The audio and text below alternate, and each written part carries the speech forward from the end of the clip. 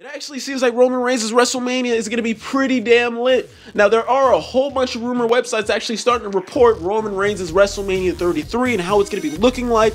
Majority of these rumors are basically revolving around the fact that Roman Reigns is going to be winning the Universal Championship and walking into WrestleMania 33 as the champion. So most likely, I don't know if this is a spoiler or not, but pretty much I'm just putting my money down, saying the fact that Roman Reigns is actually going to be winning the Universal Championship at the Royal Rumble. And it actually seems like that's what all of these rumor websites are reporting. Now, there are rumors about him versus Finn Balor for the Universal, and him versus Finn Balor and Kevin Owens in a triple threat, and there's a whole bunch of rumors, but like I said, it's all revolving around the fact that he's actually going to be walking in the Universal Champion. Now, nobody knows exactly what's going to be going on with the United States Championship. Nobody knows exactly for sure, but pretty much when it comes down to the Royal Rumble, I really wouldn't be upset if he actually did win the Universal Championship.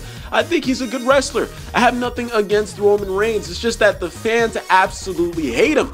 They hate him every single time he tries to go back up to a main event spot, and this would be the third Royal Rumble that he gets booed out of. And that would be a pretty damn bad record that I really wouldn't want. So hopefully WWE does the right thing.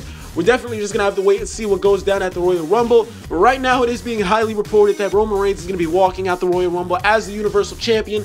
So we're just going to have to wait and see how everything goes. And hopefully everything goes smoothly. If there is an update, I will be dropping an update video so you guys can stay in contact as well as updated with this news. But that's pretty much all I really have for you guys in this video. But thank you for watching it. I do appreciate it. And if you're new around here, be sure to click that subscribe button because I literally upload WWE content every single day. But anyways, guys, we'll be talking to you later.